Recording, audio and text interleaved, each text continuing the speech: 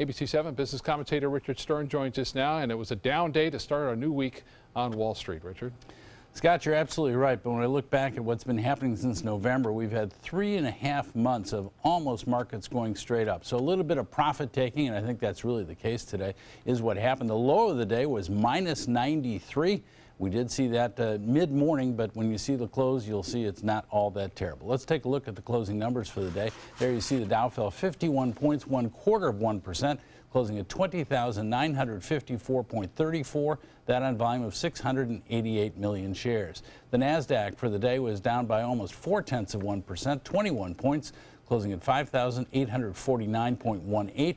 That on volume of 1,505 million shares. And the S&P, it's a trifecta on the downside, down 8 points, 1/3%, closing at 2,375.31.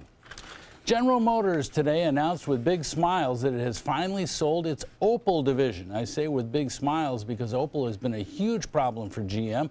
They have lost $18 billion in the last 16 years. I guess that's not working too well. They sold it for $2.3 billion to a French company, the same company that makes Citroën and Peugeot. Pardon my French, not so good.